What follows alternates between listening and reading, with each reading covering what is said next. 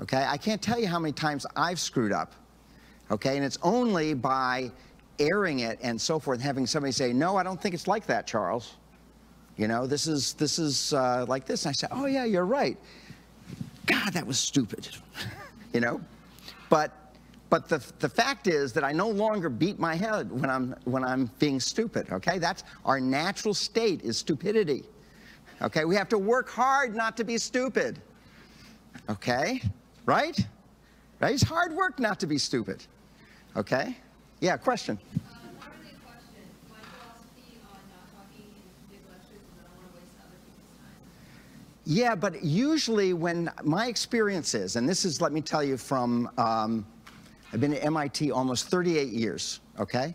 My experience is that when one person has a question, there's all these other people in the room have the same question. And it's by you articulating it, you're actually helping them out. If I think you're going too slow, okay, if things are going too slow, that we're wasting people's time, that's my job as the lecturer to make sure that doesn't happen. And I'll say, let's take this offline, we can talk after class, okay?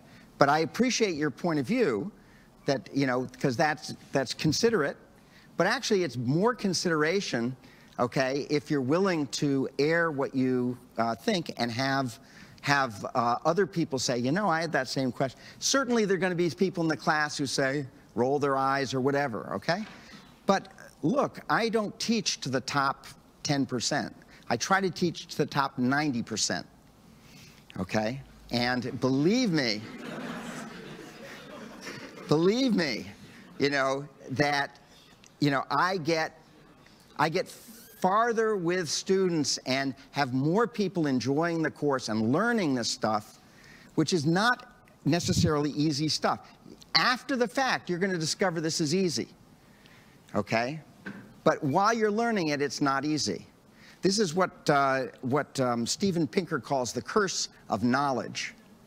Okay, once you know something, you have a really hard time putting yourself in the position of what it was like to not know it. Okay? And so it's very easy to learn something, and then it's like when somebody doesn't understand, it's like, oh, you know, whatever. Okay? But the fact of the matter is that most of us, you know, it's that empathy. That's what makes for you to be a good communicator.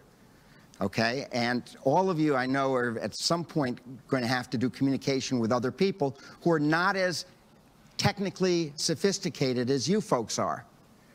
Okay? And so this is really good to sort of appreciate how important it is to, you know, to recognize that this stuff isn't necessarily easy when you're learning it. Okay? Later you can learn it, and then it'll be easy. But that doesn't mean it's necessarily easy for somebody else. So those of you who think that some of these answers are like, come on, move along, okay? Please be patient with the other people in the class. If they learn better, they're going to be better teammates on projects and so forth, okay? And we'll all learn. Nobody's in competition with anybody here for grades or anything, okay?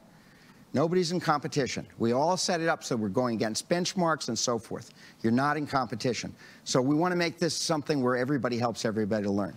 I probably spent too much time on that, but in some sense, not nearly enough.